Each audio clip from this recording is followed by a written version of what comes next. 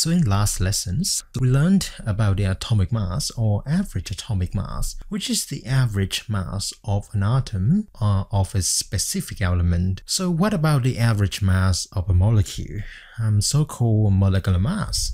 So the molecular mass of a molecule is simply defined as the sum of the average atomic mass of individual atoms that make up the molecule. Let's do a question. Let's calculate the molecular mass of a carbon dioxide molecule.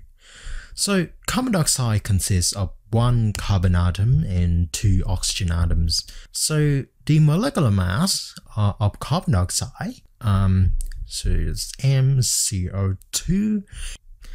From the periodic table, the average atomic mass of carbon equal 12.011 Dalton, and the average atomic mass of oxygen is equal to 15.999 Dalton.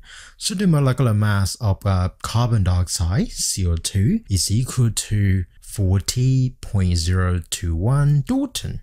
So that's the molecular mass. What about the molar mass? Molar mass is actually very simply just the mass of a mole of an amount of substance. So say you have 1 mole of water, then the molar mass of water is simply the mass that Na water molecules weigh. So the molar mass is actually about 18.01528 gram per mole. So the unit for molar mass is grams per mole. The symbol for the quantity molar mass is capital M. So how do we calculate this number? Now, if you try to calculate the molecular mass of water, you will realize that water's molecular mass is equal to 18.015 Daltons, which is a similar number to its molar mass.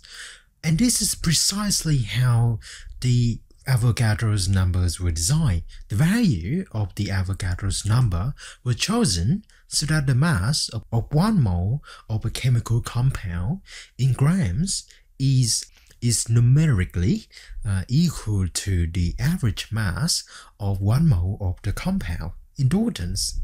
So when you want to calculate the molar mass of any compounds, just calculate the molecular mass of that compound and then assume that the molar mass will have the same value.